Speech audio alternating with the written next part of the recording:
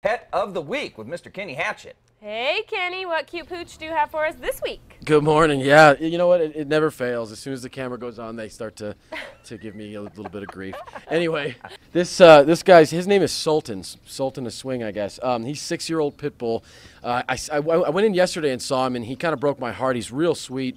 He's the kind that when you go see him, he rubs right up next to the cage because he wants to be scratched. So I wanted to highlight him today. So far, he's been pretty good. He, he could use a little bit of training with the leash. He pulls a little bit, and apparently he needs to be the only dog.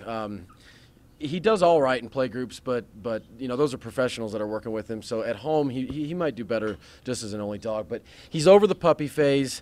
He's he's not a chewer or anything. He just pulls a little bit. But he's a great dog. His name's Sultan. He's at the East Side Shelter. He's been there since January. So let's hurry up and get him a home. He's been there for quite a while. Anyway, back to you guys.